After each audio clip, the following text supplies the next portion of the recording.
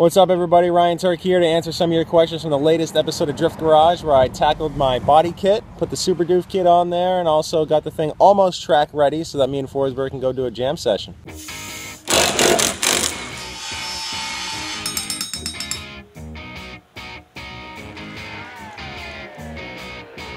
Okay, well things are really starting to heat up with my build, as you can tell by that sweet burnout we had in the shop. Sorry guys, but let's get to some of your questions, shall we? First question is from Marty Jack 97. In a Formula Drift round, does each car have a set amount of fuel for the weekend, or can you just fill up and go whenever you want? Well yeah, we don't have any fuel restrictions. We can run any fuel brand, any quantity, and almost any octane. It's an ethanol based fuel, so you burn about 30% more than regular gasoline. And we're probably going through about anywhere from 25 to 45 gallons an event. If we make it all the way to the finals and full Thursday practice, we're burning quite a bit of fuel. So it's a good thing that they don't have restriction, because we're definitely consuming a lot. We get a lot of driving time throughout Formula Drift weekends.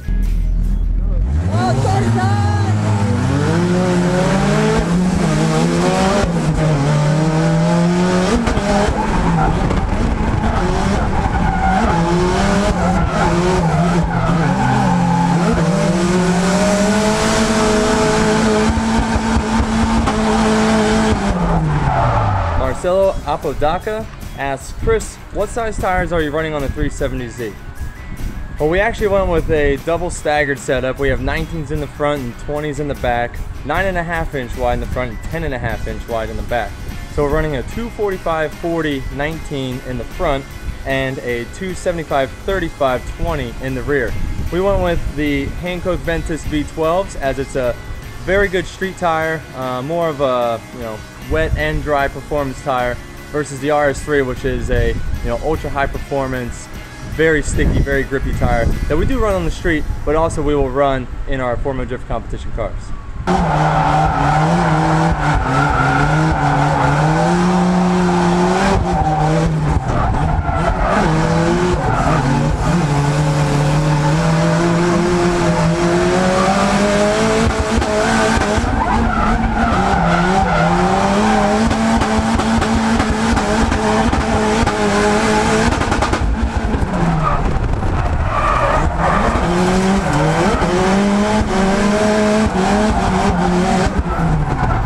YouTube user CWK1998 asked, how many pounds of boost do you guys normally run?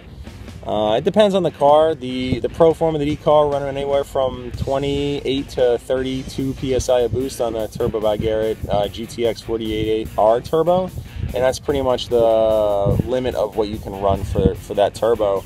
On the Missile car, and the 240 that I'm building now, I'm going to be running 15 pounds of boost, 15 to 20 pounds of boost, and that turbo, the 2871 GT Garrett turbo, is capable of more, with some more power, but I'm just trying to keep it light because I don't want to add too much power to the drivetrain and put too much strain on and all of that. It's just it doesn't need any more power than that for what I need to use it for, so there's no point in stressing the motor and having to run bigger fuel injectors. It's just nice. It's nice where it's at for that limit. On my KA turbo setup, it's a full factory engine from Nissan, and that one we're running about 16 pounds of boost on it, which is quite a bit for the stock KA, but we have a really good tune on it from MA Motorsports, and it keeps that thing running tip top. On the V6 370Z twin turbo car that we just built, we are running around 14 psi on that high horsepower pull, and we're probably going to tone it down to about 12 psi to keep it more safe for trackside use.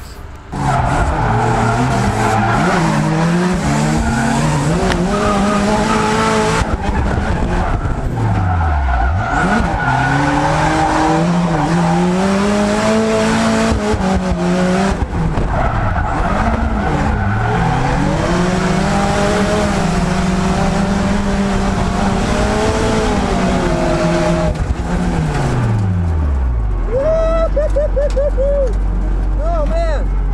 Alright, next Tristan Rizzo asks, hey Chris, did you do brakes or are they stock Z34 brakes you got?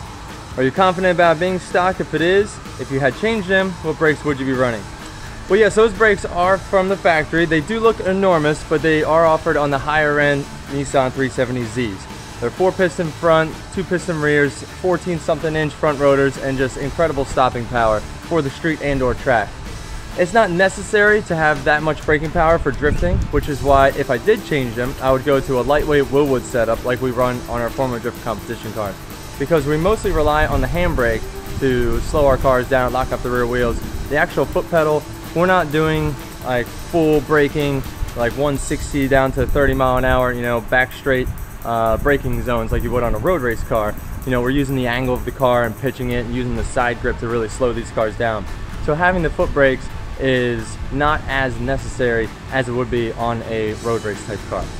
Oh, get pumped up. Oh, get pumped up.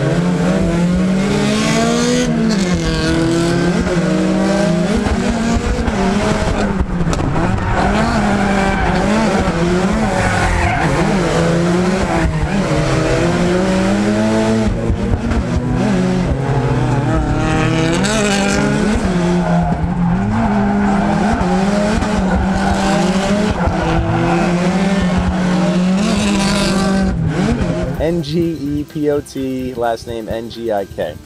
I don't know how to pronounce that. How much horsepower did Ryan's car register? The 240 made 302 on the MA Motorsports Dyno Dynamics dyno with Crazy Carl behind the keyboard tuning the thing up. So we're only running about 15 pounds of boost on the car, nothing crazy, and plenty of power to get the wheels spinning and have some fun and not put too much stress on the drivetrain and the engine.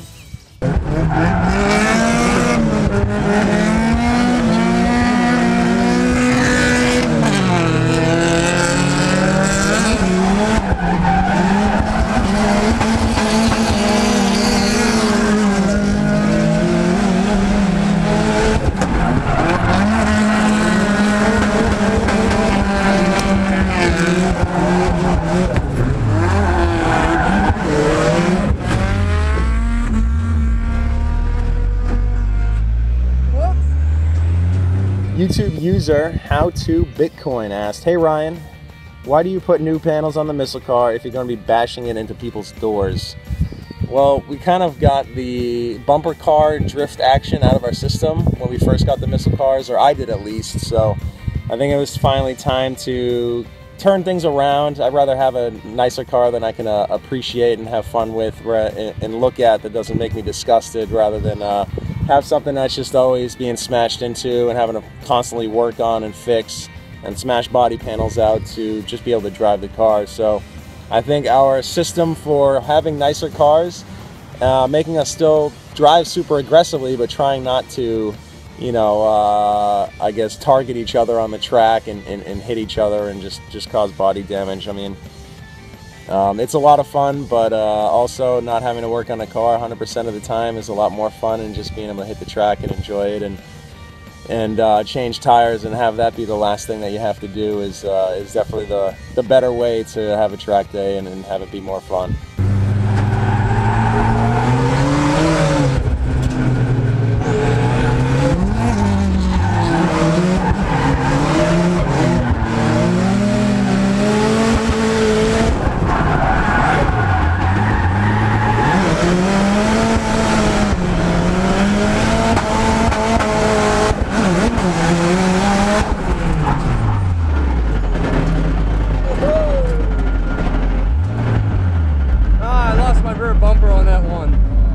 And our last question comes from Randy Turbowandat. Sorry if I butchered that one.